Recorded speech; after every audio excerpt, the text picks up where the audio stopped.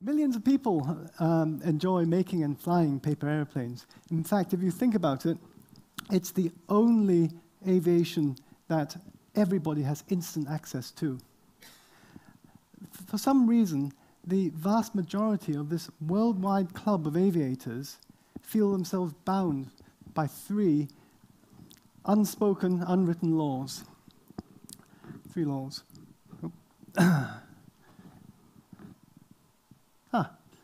And one more. First law of paper airplanes. They have to have a dart shape, okay, like this, with a keel. Second law, they are thrown hard. Second law, they're thrown hard like a javelin, okay? And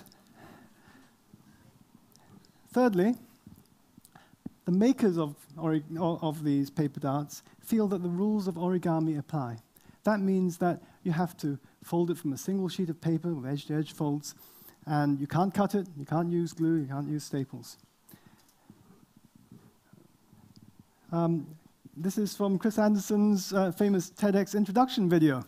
It's a still from it, and these attendees at the TEDx event seem all, and I've looked at it very carefully, they seem all to adhere to those 3 laws.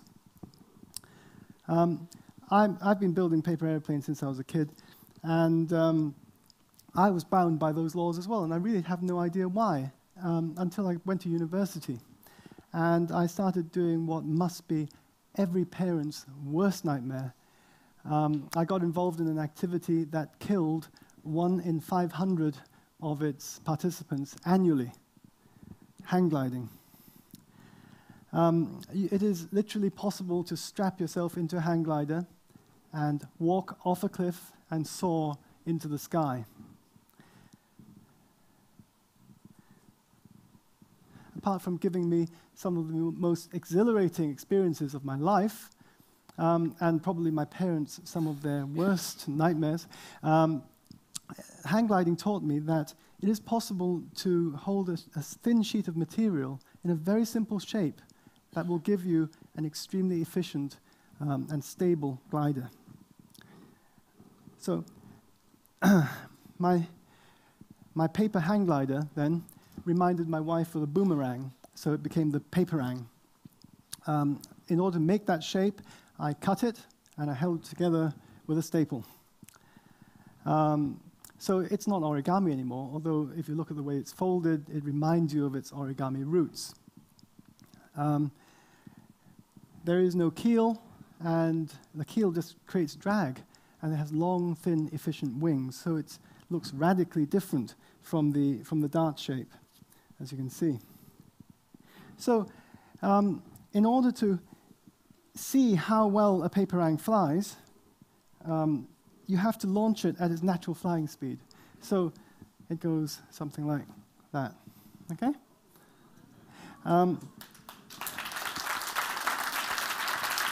Thank you for that.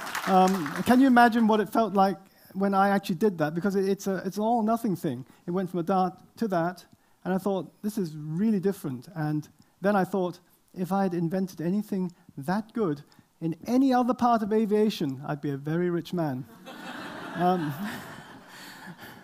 Anyway, so it is possible to improve on it, though, because I now make them in many different ways. This one is so small. Well, you can see there's hardly a vestige of origami left in it. There are no edge-to-edge folds. I use stick glue to hold it together. And it is so small that it's self-supporting. So it's a little piece of 3D sculpture, really, and I can bend all the aerodynamics into it without using complex folds. Okay? And that was the sort of thing I was going to show you. Until last night, I was thinking, well, there's probably more development to do. And I started thinking about, well, if you work the paper, you can actually make sure that the glue is in certain places, and the glue, when it dries, will bend airfoil shapes into this. And I had a go at that, and it seems to work quite well. Well, that's a little bit nose-like there, sorry. Let's try that again. Let's have another one. I'm doing this for the cameraman, you see. They may not catch the first one. There you go. All right? So, and to give you an idea, the glide angle of this is 1 in 20 or something like that. It's quite remarkable what can be done now. So it really looks as if the flying wing shape of a hang glider is actually the best shape for a paper airplane. I haven't really come here to show you how to fold a new paper dart. I've come here to show you a new shape that should inspire and encourage you to go and create your own designs. It really is nothing less than a revolution in paper airplanes. All I ever wanted to do was to make the best glider out of paper.